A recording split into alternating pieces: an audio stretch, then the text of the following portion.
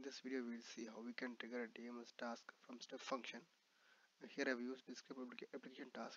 This task is mainly to find status of the DMS task. So if you want to know the status of a particular running DMS task, you can use this DescribeReplicationTask. This gives you the status of the task. Right now in DMS portal, so you could see that I have only one data migration task. I'll copy this ARN. This is my ARN here. Okay, I'm going to copy this. I'm going to step function. I'm going to create a new state machine. In this here we will see how we can describe the application task. Click on next. So I'm going to start the application task. So start application task.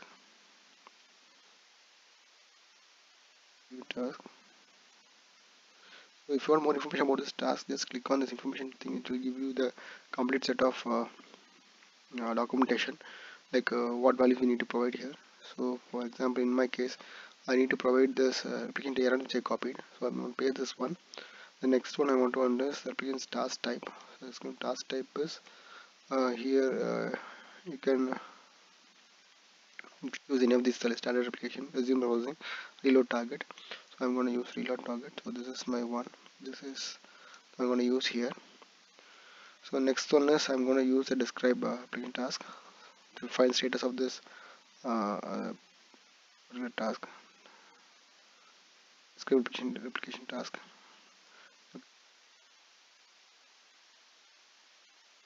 So here, if you go to information, you'll find the documentation page. So what we have to pass here is we need to provide these values here. So I'm going to copy this one. So I'm going to copy this. I'm going to provide in this. If you go to the replication task, you'll find this parameters. Just paste here. And the first thing you want to provide is the name. So here, name. What you want to provide here is the name which you want to provide. The name which you will provide is filter names, like whether it's the replicant task ARN or the replicant task ID or the migration type endpoint ARN. So I'm going to give the replicant task ARN here. So this is the one I'm going to choose here. Task ARN. Task ARN. Next one I need to provide the value for the ARN. So this is my ARN.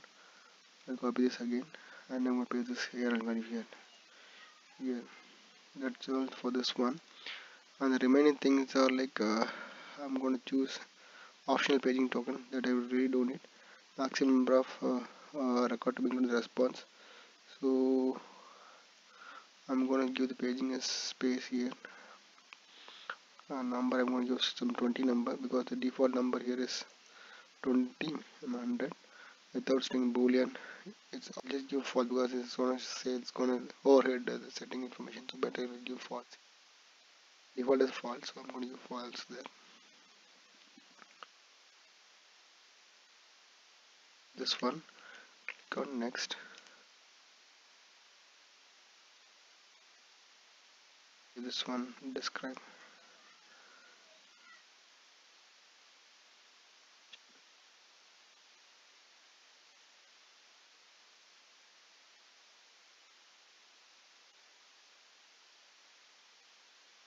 One thing, I'm gonna create a role here. The new role here I'm creating here. So I'm click on create.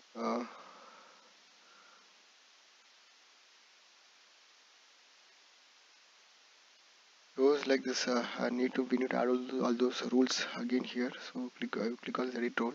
EAM. So this is a new role being created for this one describe task. So here need to add those policies. Click on here, create line policies for the DMS. Choose service. I'm going to choose DMS.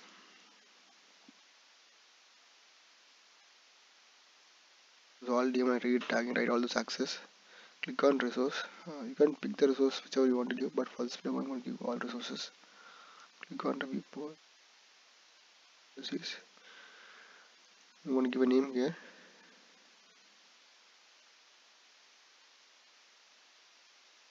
Create policies. Create policies. My policies are attached. So I'm going to run this one now. So give start execution.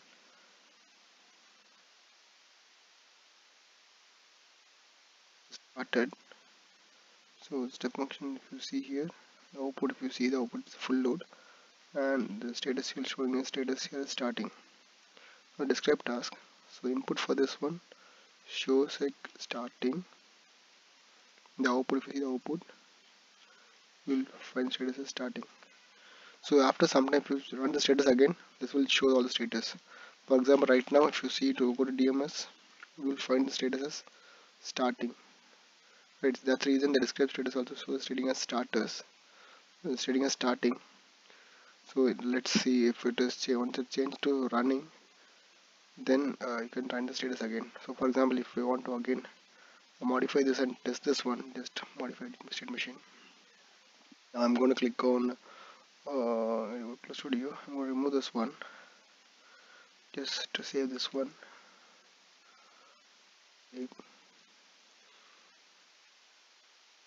And run start execution. Let's see what this shows us to show now. Step input nothing, step output. Step output is showing is running now. Right. So in this way, if you want to find status of a particular replicant task, you can loop into this describe replicant task and you can find status till it goes to complete or stopped. In that way you can find state now it is showing as running here. That's the reason you also see the step function is running here. So it runs immediately and just give the status.